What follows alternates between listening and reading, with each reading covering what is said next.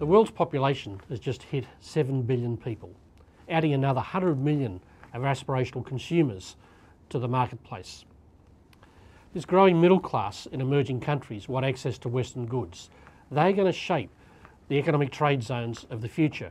And equally in the West, where we have an ageing population, which are going to put increasing pressure on the healthcare systems, on the social security systems going forward, means that those Western governments have to respond and react in very different ways. Equally, the issues around food security and water security will become increasingly prevalent in the same way we've had to address energy in recent years. These are new challenges for global governance.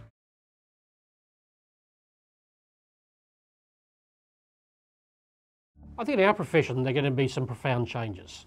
First is the emergence of new trade zones. So increasingly business will be done not on a per country basis but by region or sub-region. That'll mean also looking at smart business models in the back office. Where do you actually deploy your resources and how can you make them much more mobile around the world? Secondly, with the focus on reforming capital markets, greater reliance will be placed upon providing assurance on different key measures and decisions that the market wants information on. This will expand the scope of audit, for example.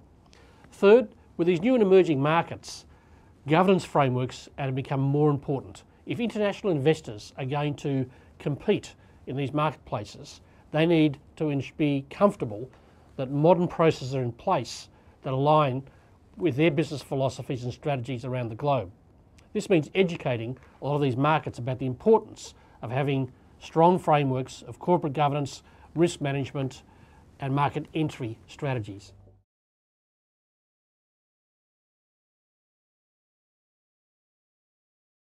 Organisations have to be very adaptable and innovative in the next decade. The important thing is instilling a culture of thinking continuously about how I'll improve my organisation. Look at new products, new ideas, new ways of doing business. The second aspect is to actually recognise that we're becoming a much more interconnected global organisation. So fully understanding the models that apply in the East, how to do business in South America, what are the key priorities in the Middle East, for example. The days of having a simple domestic mindset in your country are well and truly over.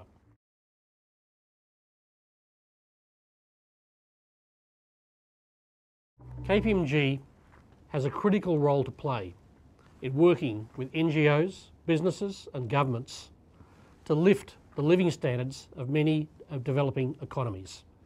This means not only providing funds and aid, but bringing our intellectual and strategic capability to reforming these markets, whether it be in education, in resource availability, in housing, in addressing some of their key social problems that will actually allow them to attract further investment, open up their markets and lift the average income of these populations.